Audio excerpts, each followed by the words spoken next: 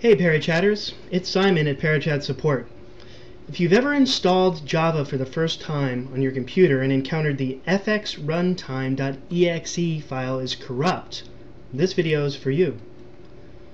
Basically, when you go to install Java for the first time, you go to the java.com website and go through the installation steps.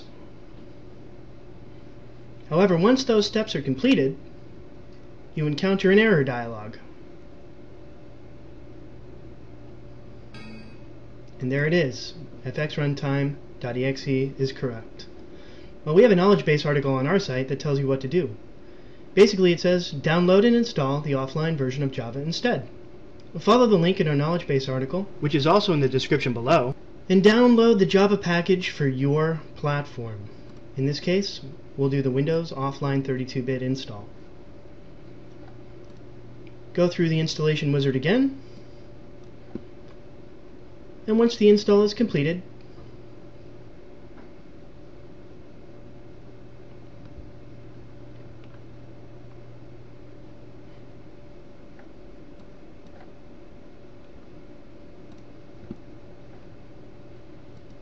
close your web browser, restart it, run this time,